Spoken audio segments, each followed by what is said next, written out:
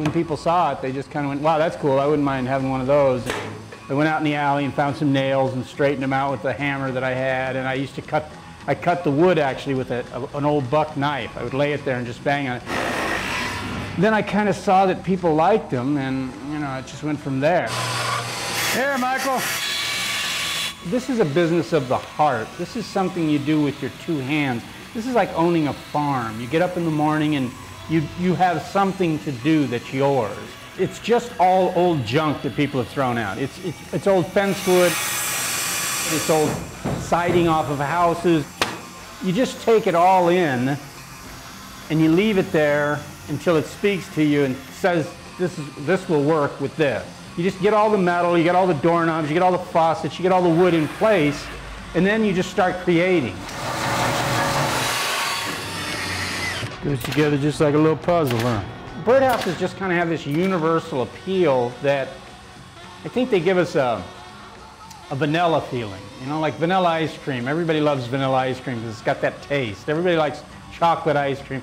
I think birdhouses are kind of like that. They just kind of give you that smile, that warm, fuzzy feeling, because, you know, in some ways it is something that your grandfather would have done out in the shed, or his grandfather would have, you know, they built them for a reason, not just for looks, but it is an old lost art that somebody would have done by hand.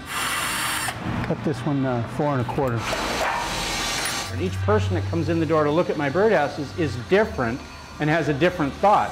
That's why I have so many different shapes and styles, is because everybody likes something different. They were just stunning and whimsical. It reminds me of Dr. Seuss. I see doorknobs. I was looking for something that might make a nice bird perch, and over there they've got a kazoo sticking out. They've got some paint brushes sticking out where they've painted the bristles and they're kind of stiff, and I thought a bird could perch on that. But I really like the idea of recycling old objects and creating something new. There we go. People say, Dave, you're an artist. I mean, they're fabulous. But I guess because I come from a traditional place, I think of an artist as a oil painter or a sculptor or something like that. And when they say artist to me, it's real hard for me to take. It's either that I'm an artist and my medium is wood, or I'm a birdhouse builder. I have successful stores up and down the California coast. I have successful stores in Denver. The byproduct of me being willing to go to any lengths to keep my business alive is that I've created a pretty cool business. I mean, I get to travel and do all these fun things just based on the fact that I just wanted my business to succeed, because I liked coming here every morning and doing this. Anything that I want to do beyond this, it just gets bigger and bigger.